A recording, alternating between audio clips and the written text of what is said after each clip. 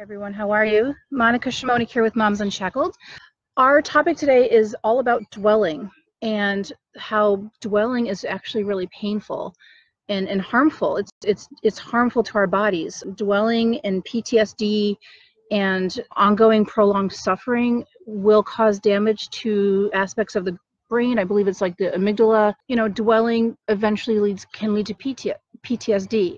I have seen the trauma in the court system. I have seen the trauma in the hallways. If some of you have friends that are also in this system, if you've been around them, you can tell when someone has been severely traumatized by the way they talk. If they're very hypersensitive and easily confused, they need ADA advocacy in the courts because the system is so stacked against them, and they've been getting chewed up and spit out for a very long time. So you don't want to be someone, though, who has PTSD and is just getting by. And even if you do have PTSD, you want to learn how to allow that just to accompany you in your life, be something that you carry with you, but not something that engulfs you and takes over you.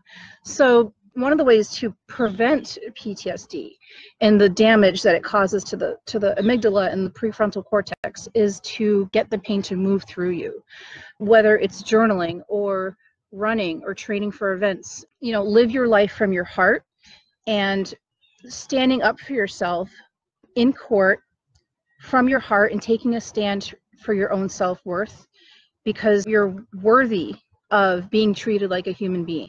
And in order to get there in the family court, you're going to want to be a little bit rebellious. And what I mean by that is not playing the game that you've been taught, where all you do is just agree with everything and somehow that is supposed to get you what you want. No.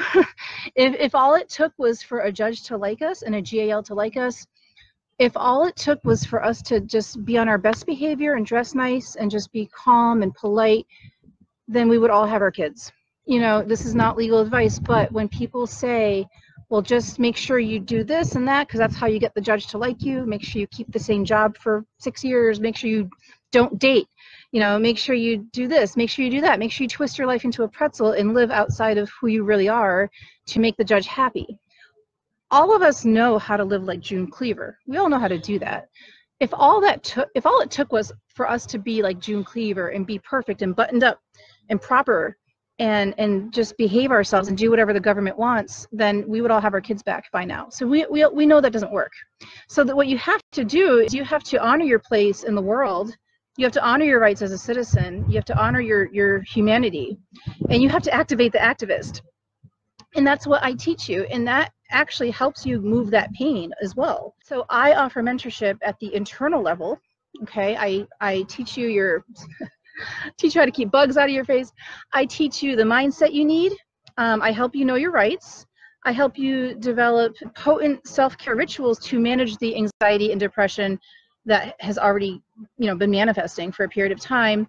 And it's funny, like when you're done working with me, you're not going to care anymore what your ex is doing. What? How is that possible? You're not going to care what your ex is doing, I promise. I know that sounds like completely crazy. Like, how could you not care what your ex is doing? Well, trust me, it is possible. It takes rewiring, it takes coaching, it takes mentorship, it takes commitment, it takes you showing up, saying yes to yourself. It's like you could say, hey, I don't really want this anymore. I don't want to waste a Friday night fighting with my ex through email and just sending email after email after email. And oh my God, I'm so glad I'm not doing that anymore. You deserve a Friday night where you could just kick back with a beer and watch TV after a long week, right? So letting go of the ex stuff, that drama, is usually the hardest aspect of the training that I help you with, but it really brings in the most results. So you need to hold yourself to a high standard and be powerful and mindful with this, because you are in control. You hold the cards to your own life, and you can be wildly effective. And you don't have to be a victim anymore. You don't have to live just being reactive to the bad stuff that's happening. You don't have to live like that. There is another way. So I'm going to be ending here, but I do want to hear from you. I want to find out how this family court mess has been in your life. And I want to encourage all of you to get outdoors today, even if it's for 5 minutes. Just go barefoot, plant your feet on the ground, and just soak up the healing properties of the earth. Thank you so much, and enjoy the rest of your week, okay? Have a good one. Bye-bye.